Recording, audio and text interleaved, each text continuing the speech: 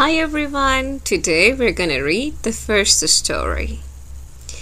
Mr. Jones had a few days holiday, so he said, I'm going to go to the mountains by train. He put on his best clothes, took a small bag, went to the station and got into the train. He had a beautiful hat, and he often put his head out of the window during the trip and looked at the mountains, but the wind pulled his hat off.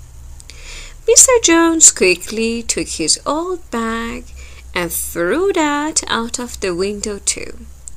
The other people in the carriage laughed.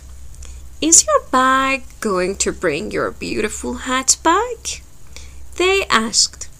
No, Mr. Jones answered, but there is no name and no address in my hat, and there is a name and an address on the bag. Someone's going to find both of them near each other, and he's going to send me the bag and the hat.